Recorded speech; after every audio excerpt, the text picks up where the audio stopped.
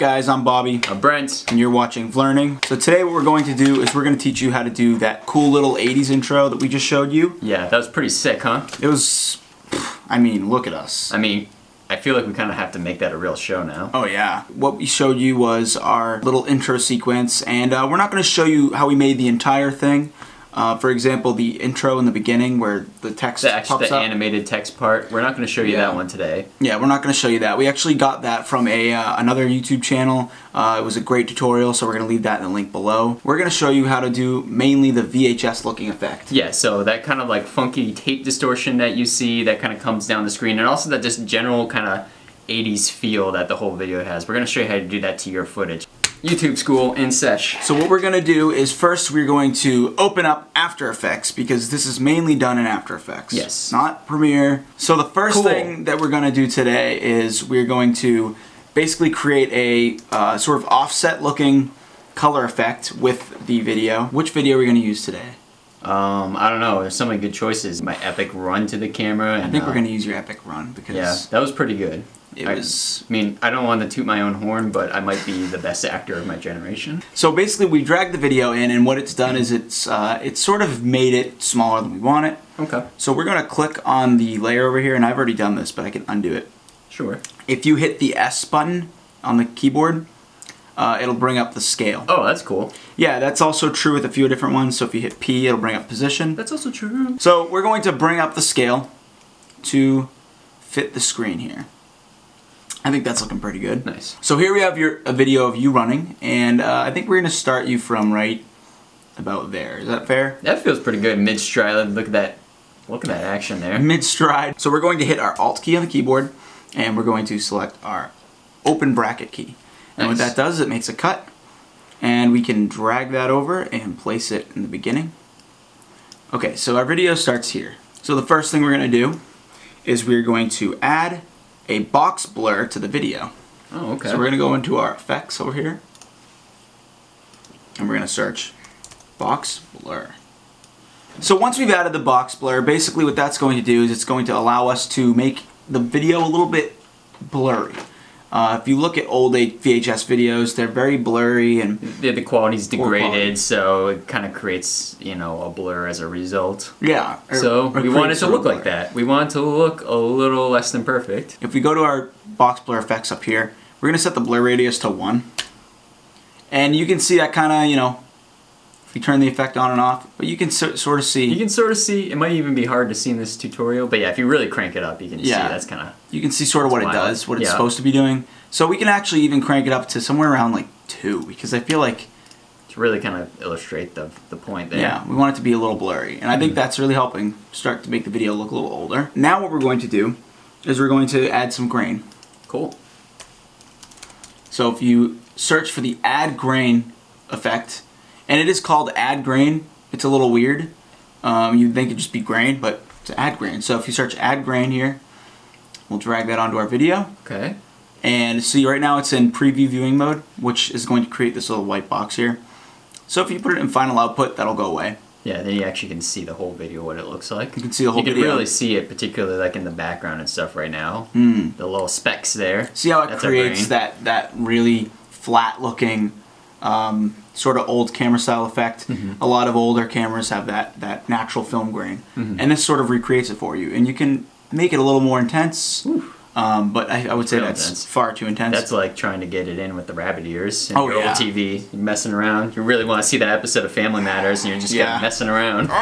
What's Urkel gonna do this week? On right.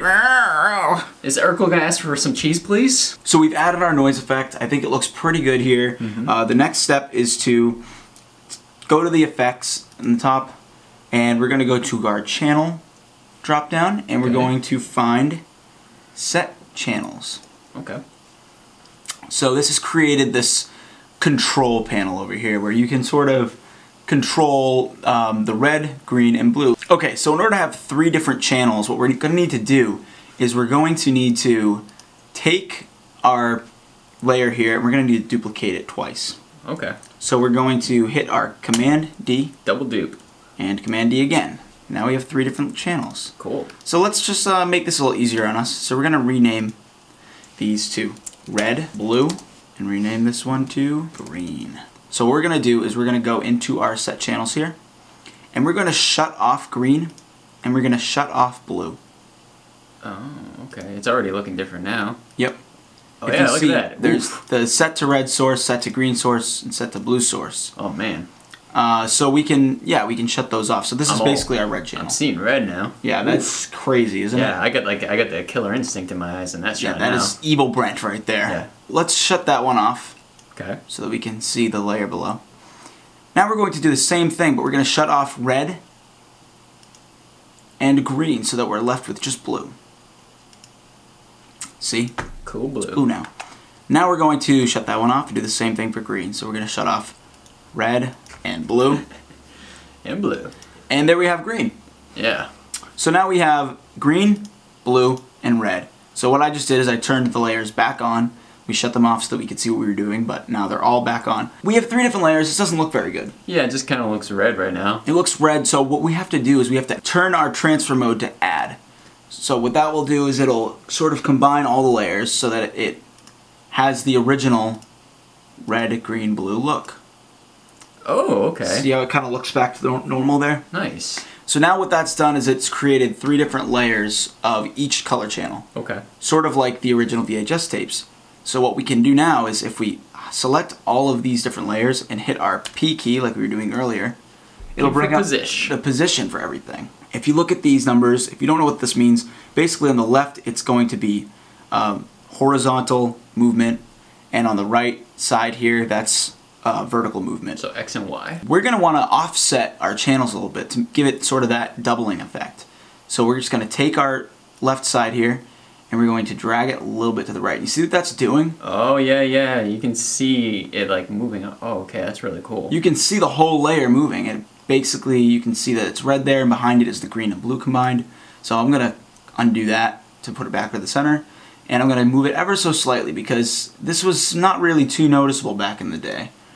It was just sort of a side effect, if you will. Yeah, I mean, everyone had standard definitions. This is just the way stuff looked, and sometimes the 3 channels didn't blend perfectly. Yeah. Weren't perfectly aligned, so you got this kind of interesting little, almost has almost like a glow effect in a way. It's so strange. It's kind of a cool look. It's a very cool look, and you can actually adjust it throughout the video, set keyframes so that it kind of goes on and off. Right. I prefer it being on the whole time because I think it looks better that way. Yeah. But let's do another one real quick. So we'll show you how different we can make this look. So now we're going to take the blue layer and we're going to change the vertical position, and we're going to sort of lower that a little bit, make Brent's eyes look yellow. Yeah. My eyebrows look even more intense now too. Yeah. You see what that's doing? That's creating a very, very cool looking effect there. Now we can go overboard a little bit, or we can just do it very slightly. Personally, I like doing it a little more slightly than overboard. Bobby's a subtle guy. He likes to be subtle. See, that's overboard. Yeah. Though it kind of looked more manly. It looked more manly, yeah. I had more chiseled features there. Brent looks like an action star right there. I look like Christian Bale now. Alright, so now time for part 2 of this tutorial where we're going to show you how to do a little video distortion effect. If you ever watched an old VHS tape, you might notice every once in a while, particularly if it's like a really crappy VHS tape, that every once in a while I get this like weird bar that will kind of just shimmy on down. It's basically where the tape kind of gets a little busted up or stretched out a little bit, and it creates this little bit of a distortion that kind of goes down the screen as that particular piece of tape rolls by. Comes right down the center. We're going to show you how to recreate that now in After Effects. So the first thing I'm going to do is I'm going to go ahead and take all of Bobby's great work he just did here, and I'm going to pre-comp it real quick. We'll call this our RGB footage. Cool. Yeah. So now that's all happily together. So we don't have to composition. In one composition, so we don't have to worry about accidentally adjusting anything here. It's just one full thing now. And so now the first thing I'm going to do is I'm going to create a new solid into our layer. We're going to keep it a black solid because that's kind of what we want here. All this other stuff looks to be pretty much what we want, so we'll hit OK. And it's on top, which is where we want it to be. Now, the next thing we need to do is go over to our Effects and Presets tab again, and we're going to look up the effect Bad TV. Ooh, Bad TV. That's and you can use any one of these that you want. For this example, we're going to use the Weak Bad TV effect, and we'll throw that on our black solid. And as you can see, there's always some kind of cool stuff going on here. I mean, this is a little too intense for what we want, but you can see how it's kind of distorting the footage. You get these little lines and stuff. All these weird things that are going on here. So we're going to be using some of this to kind of create our little distortion effect. Next thing we're going to do is we're going to create now a white solid layer. So let's do it. White solid layer. Yep. This one's gonna, you're going to see how this is going to work out in just a minute. Yeah, I'm curious. Alright, so now we got our white solid layer. We'll hit OK. And then...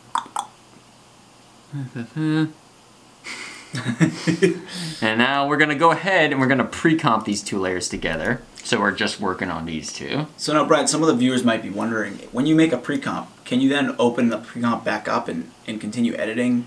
Yeah, it's a composition? Absolutely. That's actually what we're gonna be doing next. Ooh. So that's a very astute observation of you, Bobby. So I'm gonna just quickly rename this one tape distortion, so later on we know what this is. Alright, so I just double clicked on my pre-comp to open the layers, so now I see I got my white and my black solid here. And the next thing I'm gonna do is I'm gonna go over my white solid here, I'm gonna select it. Then I'm also gonna select this rectangular shape tool, and I'm just gonna create a skinny little bar over here. Whoa. Like so. Alright, so now we have our little box here. This is going to be creating our mask effect. Now, this is kind of important. We probably should have mentioned this earlier. We upgraded to 2017 for Adobe Premiere and After Effects. Yeah. So there's some things that seem to be slightly different. For one thing, for us to move just our mask and not the whole layer, what we need to do is we need to go down into our white solid here, under Go to Masks, select mask path, and then we need to click on one of these nodes here to move it. Otherwise you will actually end up moving the whole layer, and that will kind of like throw off the effect that we're trying to create here. So now that we got our mask out of frame, we're going to create a keyframe by clicking the little stopwatch here at the beginning of mask path. Then I'll go forward not too long because we don't want it to take forever to render, so we'll go just like a couple seconds here or whatever. Then we're going to grab this again. We're going to scoot down to the bottom here. Now we've created ourselves a new keyframe. We can see here our little bar move through. It doesn't look exactly the way we want it to just yet, but we got the animation that we're looking for, which is to have this little bar kind of going down the screen as we go. So now that that's complete, the next thing we're going to need to do is we're going to need to go to our transfer mode for this mask, and we're going to switch it now to subtract. So now, as we go through, now when the bar is going through, so let's set it to fit so you can see just a little bit better what's going on. As it's scrolling through, we're getting our distortion now. That's what we're seeing. Yeah, you can see it in that little black box. Right, so now this is kind of, we're getting a little bit closer to where we want to be. So now that we've done that, we're going to go back to our main screen that we were working on. We're done working this pre-comp for now. Okay. So we're going to go back here. So the next thing we're going to do now is we're going to go back to our effects screen here, and we're going to search for displacement map. This little guy right here. And we're going to throw that onto our footage layer. Okay. Now, next thing we need to do once we do that, we need to reset where the displacement map is going to. So we're going to set it to tape distortion. So now that we've done that, it still looks the same. You're kind of like, what's going on here? So next thing we need to do is we need to change our transfer mode now on our tape distortion pre-comp to multiply. So all of a sudden here we are. Now sometimes when we do this, there will be a little bit of white showing on the side. We don't want that, so let's go ahead. We're going to hit S again for scale.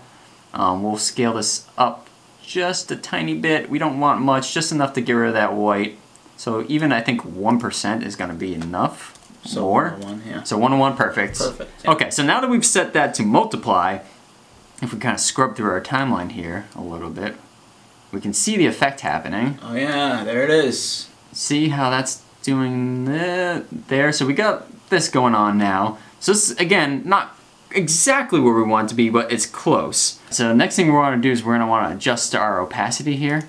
So we're going to go to the opacity, which is down here, and we're going to lower it a bit until it looks the way we want to. You really want it to be subtle, so you really only want it to be just a bit. So this is looking pretty good at 20%. It's looking really good. You see how it's kind of like distorting the footage, it's kind of moving my forehead right now, slightly off.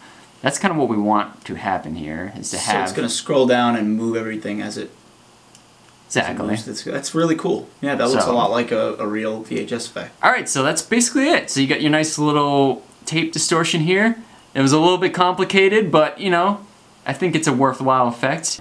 So that's pretty much it. That's how you do. This makes your video looks 80s. Now we also used a green screen effect in the video, and you can check out how to do that here. Yep. We have another video on how to do green screens. So if you watch the video that we used for the intro and our green screen video here, you can pretty much create exactly what we did for our intro. Yeah. So now you know.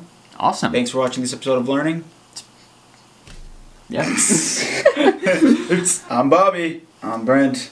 And you're watching Learning with Bobby and Brent.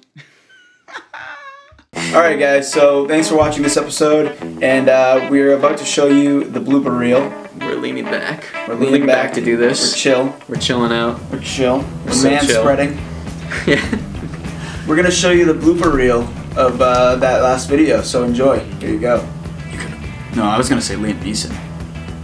Yeah, a little bit. Maybe a combo. I have to find my children. I got a certain set of Skittles.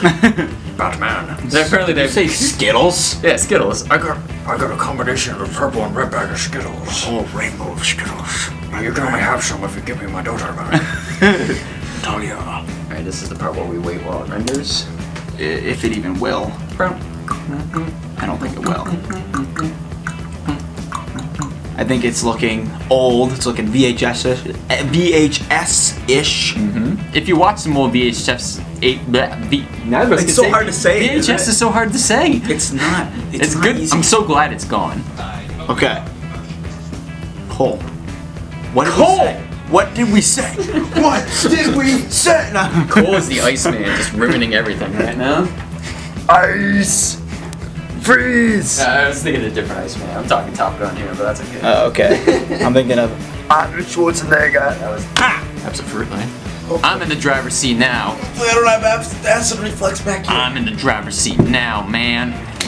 So now we're gonna swap sides, and Brent's gonna show you how to do a distortion. In the 80s style, we're wingmen today. Bobby is the Maverick to my Goose, and now Goose is gonna take over. Optical illusion. It's an illusion. It's definitely there.